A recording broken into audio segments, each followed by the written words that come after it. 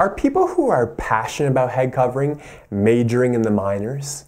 And is a movement dedicated to restoring this symbol a distraction from more important things? This is a common charge, and here's a clip of one pastor who has said this publicly. There's so many trends, there's so many movements that people look at and say, oh, this is great, I got to jump on this. I saw this the other day, and I just about fell out of my seat. It was on an advertisement on a blog encouraging ladies to join a head covering movement. I looked at that, I thought, that is so Corinthian.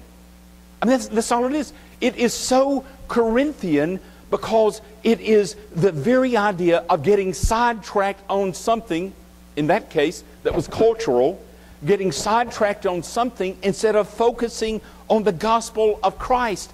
That's baby stuff. Brothers and sisters, if we get hold of something and it sidetracks us from focusing on the gospel, then we're dealing with trinkets that belong to babies, not for those that are mature. Today I'd like to tackle this objection to show that one can passionately embrace this symbol without majoring in the minors and being a distraction from the gospel. When one is majoring in the minors, they take something of a low importance and they elevate it to an importance level that it just doesn't have. And so some people are concerned that if people are talking about, teaching, and exhorting others regarding head covering, that it's doing just that. Let me propose to you how we should look at this instead. Here's what the Apostle Paul says.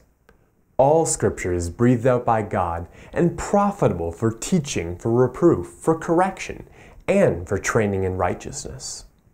He says all Scripture is profitable, not some and not just things that are mentioned many times, but all of it. Not only that, but all Scripture is profitable for teaching. This means that discussion and teaching on head covering is not a distraction, but it's a proper response to belief in the inspiration of Scripture.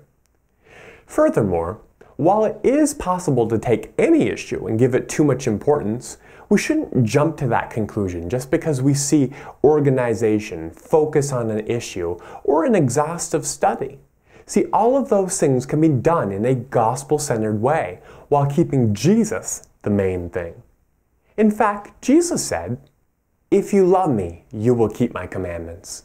So the practice of head covering is a demonstration of love towards Christ. This is a beautiful thing.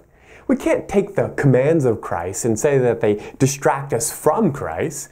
No, if God says something, and all of Scripture is God saying something, then it's proper for us to study it like a workman, teach on it, and then exhort others to follow what God says. I mean, some people say, forget all that head covering stuff and just share the gospel. Well, no, I'm not going to forget what God says about something. If it wasn't important to God, He wouldn't have said anything, let alone give us such a lengthy defense like He makes about head covering.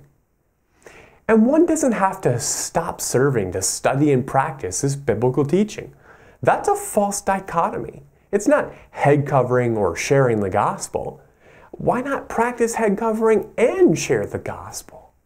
So look, I agree that head covering is not the most important thing out there. It is a lesser command.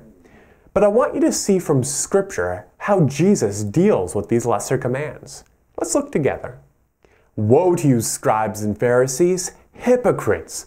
For you tithe mint and dill and cumin and neglected the weightier matters of the law, justice and mercy and faithfulness. These you ought to have done without neglecting the others. Jesus tells the Pharisees that tithing is not as important as justice, mercy, and faithfulness. You see, the Pharisees got the small stuff right, but they neglected the more important commands. So, how did Jesus respond? He does sharply rebuke them and tells them to start doing the weightier matters of the law.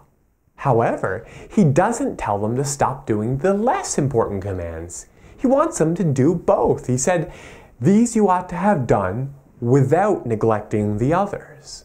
In another instance, when speaking about Old Testament laws, Jesus says, Therefore, whoever relaxes one of the least of these commandments and teaches others to do the same will be called least in the kingdom of heaven. But whoever does them and teaches them will be called great in the kingdom of heaven. As we can see, Jesus didn't view lesser commands as optional. The least are to be observed along with the greatest. They need to be distinguished from one another and kept in their proper places, but both are to be observed. And that's what we're trying to do. We're taking a minor doctrine, but giving it a very thorough study. We believe this focus is warranted because this passage of Scripture dealing with head covering is so badly neglected. It carries so much baggage, and there are views out there like the cultural view which undermine really important doctrines like complementarianism, for example. So a focused, in-depth study and then calling people to embrace what God says based on the conclusion of the study is not majoring in the minors. That's just Bible study and teaching. Now, the pastor at the beginning of this video actually models what we're trying to do. See, he wrote an entire book about one issue, biblical eldership.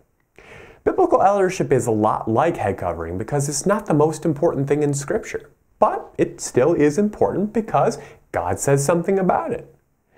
The subtitle of the book that he wrote is Rediscovering the Biblical Model for Church Leadership. So, he wants people to be persuaded and then to rediscover what God says about how church leadership should function. Now, look, I haven't read his book, but I'm pretty sure that he doesn't sidetrack people from the gospel just because he chose to focus on one of the lesser issues and is calling people to embrace that view. He wants to see churches changed after reading his book, and there's nothing wrong with that. That's good. And so, if he can write an entire book about one issue, the pastoral office, without majoring in the minors and distracting people from the gospel, then surely it can be done for a head covering too.